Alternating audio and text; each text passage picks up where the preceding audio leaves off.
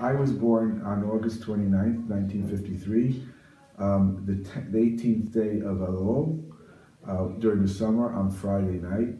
On a Friday night, that's when I was born. My father davened, I remember, by the Chuster Rav, which had a shul on 47th Street and 12th Avenue. And our cousins davened there as well, the Rubens, the Spitzers, and the Mandels. I'm going to get to that.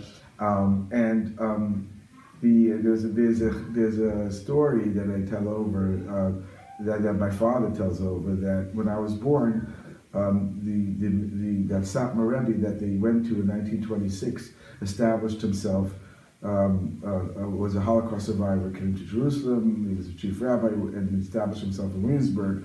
So the Borough Park Hasidim and the Borough Park people who wanted this Hungarian rabbi, very important Hungarian rabbi, Yoel Taliban, to come to Borough Park for Shabbat.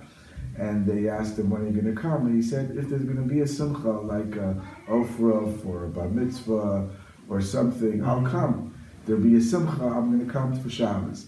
Don't forget, the Jewish community, the survivor community, was very small at the time. It wasn't like it is today with hundreds of thousands of Jews in New York City. And there were hundreds of thousands of Jews, but the survivor observing community was very small. Maybe 10,000 Jews survived who came to the United States, maybe 25,000, that's it. And those that were observant and those who were in that community, the Satmar today, it's 100,000 or 200 to 300,000 people on the Satmar. Then it was a very small community, maybe a few hundred Jews in Williamsburg and some Hasidim in Borough Park. So he came, so Friday night, so they called him up, they found out that I was born on Friday night, that there's going to be a Shabbat Bris. Shabbat Bris is a big deal, to have a Bris on Shabbat. So he said, they called him up to the Satmar Rebbe, and the Satmar Rebbe said that okay, there's a Simcha next week, I'm coming next Shabbat to Borough Park. And we're going to have the Bris by the Chuster Rav in the issue, at that shul. He says he was going to come, because there was some Satmar Hasidim in Chus that he was going to be the Sandik, because he was one of the most important rabbis at the time, the Gadol Hador of the Hasidic community, of the Hungarian, not even Hasidic community, but the Hungarian survivor community, of all the survivor Hungarian. Now there's like hundreds different rabbis from different towns, but then there was like one main rabbi, one chief rabbi of the Hasidic community, of the Hungarian Hasidic community, and that was the Satmar Rav at the time. Even though my father's rabbi, Yeshua Greenwald, was also like a very, very, very learned person, but he didn't have like Hasidim. Hasidic was different. They got together Friday night, and they had like a tish on Friday night, and he gave shirayim, they come to for bracha. The Yeshua Greenwald was called a Rav, not a Rebbe. So it was like a Rav, he was like a real rabbi who actually learned halacha, and if you had a halachic question, and you sold your chametz to him, and he used to give speeches in shul, he was the rabbi of a shul, not necessarily of Hasidim. So, but the Satmar Rebbe was coming next week, but the rabbi, the Rav of the town of where my father comes from, the Krasner Rav, Rabbi Hillel Lichtenstein, also had a small community. He was a Hasidic community, had a small shul, and he felt very close to my father because my father was a Krasna person, and my father would go to him also, and to see him, and to sometimes go for Shabbat because we had family in Williamsburg, and in those days the communities were so small that the older Rebbes treated their people that were close to them as children, because my father didn't have a father, he didn't have a mother, and so the rabbi and the Rebbitzin of the community was the father and the Rebbitzin, so he's like my grandfather. So he called up my father on Matzah Shabbat, because, of course they were observant, they didn't use a telephone. They called him on Matzah Shabbos, and they said, Mazel Tov Moshe Arya, I'm coming for Shabbos, and I want to be Sandik. We're going to name the boy after your father, who I knew very well, Shmuel Leiden. So my father didn't know what to do. Here, holding the baby is the most important kibud or honor you could give at a bris.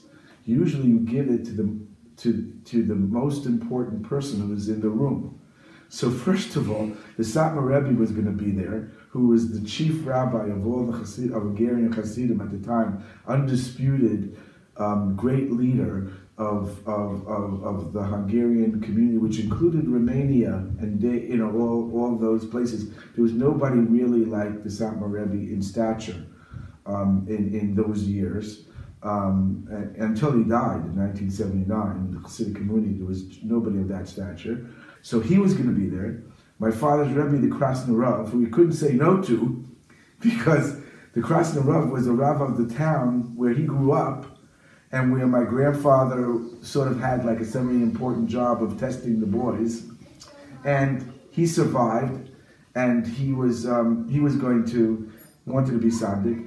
And my father's Rebbe, where the shul was the Chuster Rav Yeshua Greenwald, who wrote a very important book about the Holocaust. I hope it gets translated one day. It's called, I think, Shari Dima, Tears, Gates of Tears. And he wrote a little pamphlet about his history in the Holocaust. Anyway, so he didn't know what to do. So he was like beside himself. And also my mother wasn't healthy when she gave birth to me. She was bedridden. The doctor told her that she needs to be bedridden or stay in the house. She can't leave because she had this thrombosis on her legs. So what happened? So it seems that I saved the day for my father's dilemma. What happens is that if the baby is yellow, the 8th day, you don't do the bris on Shabbat. If the baby's yellow? If the baby's yellow, which means there's a Billy Rubin count, babies sometimes can't have their bris on the 8th day of their birth.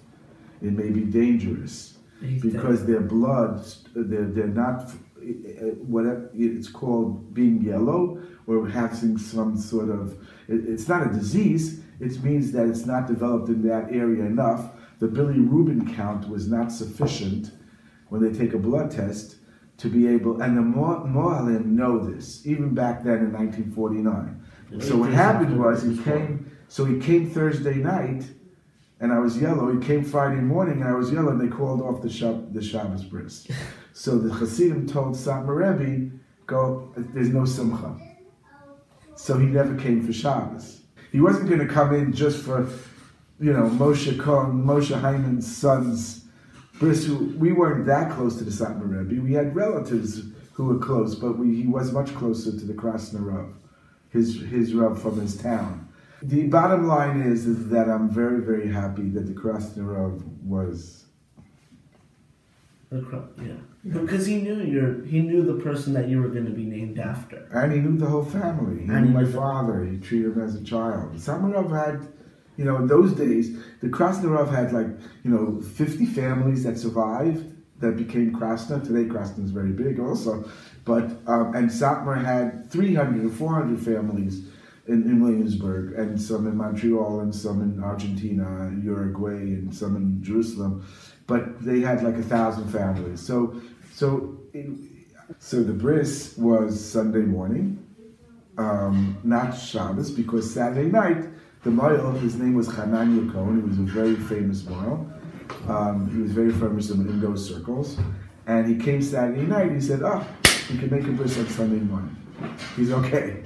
From Friday morning till Saturday night, Motzei Shabbos, I got all well, and the bris was Sunday morning, and the Krasner Rav ended up being the Sandik, like he said he was going to be. And it was in the Chuster Shul, and the Chuster Rav was the one who named me, and the Krasner Rav was the one who got me. That must have been a powerful experience. Well, I don't remember it. Oh, no, I'm just saying that must have been a powerful experience, naming a baby after someone that... Oh yeah, Friday night, my mother tells the story, the first Friday night that I was home from the hospital, my mother tells us the story that my father,